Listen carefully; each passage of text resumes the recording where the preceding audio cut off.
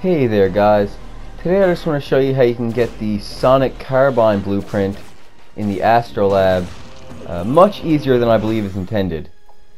Now for those of you who haven't made it to the Astrolab yet, there's a series of keys you need to get to progress that drop from elite enemies, like right here, and then at the end there's yet another locked door with a blueprint.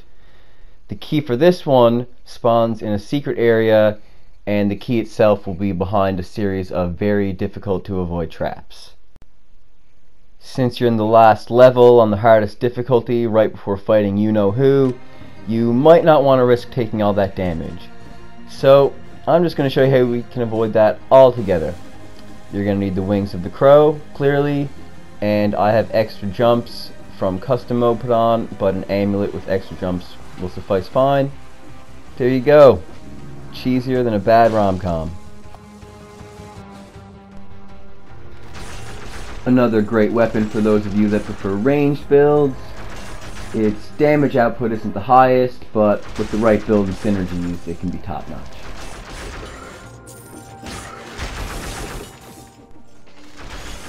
Now, I just wanted to take a second to point out that the wings of the crow are seemingly the staff/developer weapon.